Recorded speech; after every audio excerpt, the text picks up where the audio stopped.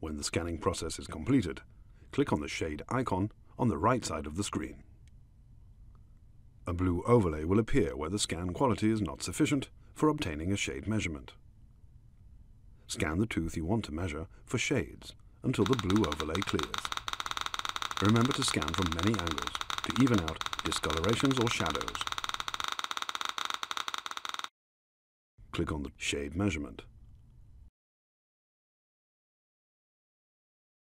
You have the same shade measurement tool on the validation page.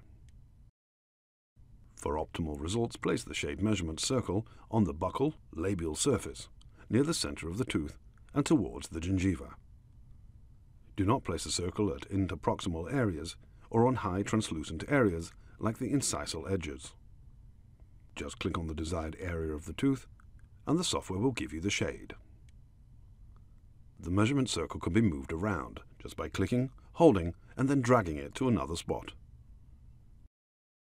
If you would like to add more measurements in different locations, click on the Add button again and place a new measurement circle by clicking the model. It is now also possible to use the shade tool on a prepared tooth. Simply click the Add Stump button and place it on the die to make a stump shade measurement.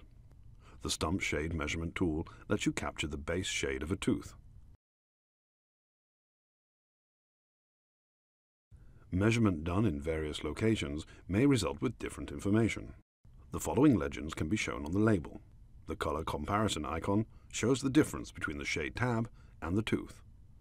The Improve the Shade Quality icon asks you to scan the selected area more and from different angles before you can read the correct shade. The Uneven Color icon requires moving the circle to an area of more even color. The No Matching Shade icon informs you that the tooth color cannot be described in that area, which for example is given on amalgam fillings or gingiva. Each shade measurement circle can be deleted by pressing the Remove button and then selecting the shade measurement circle that you want to remove. When a shade circle is added to the model, a 2D picture with the shade annotations are automatically attached to the order and sent together along with the digital impression to the lab. Lab technicians can see the annotations in 3Shape dental system design software.